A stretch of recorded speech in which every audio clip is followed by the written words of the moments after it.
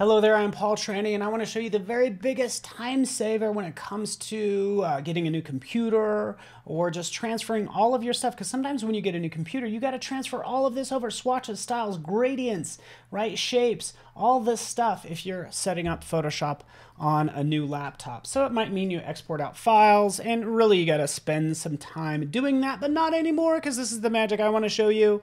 Go into Preferences, into General. You guessed it right here. Just sync all my stuff so I can get working right away. Gradients, swatches, patterns, all that stuff. Click OK.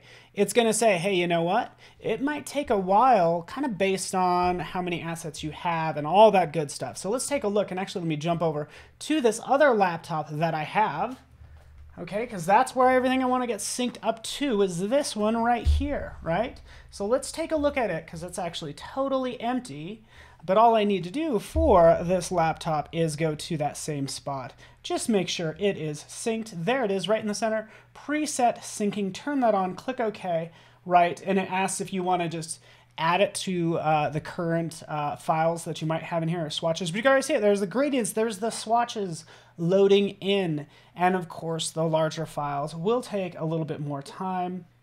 And there they are. You can see shapes. Oh, there's my brushes. Oh, here's patterns actually in this folder, and then styles are in there as well. So you can kind of twirl that down. You could see all of my assets, and I get to work right away thanks to preset syncing in the latest version of Photoshop. Try it out for yourself.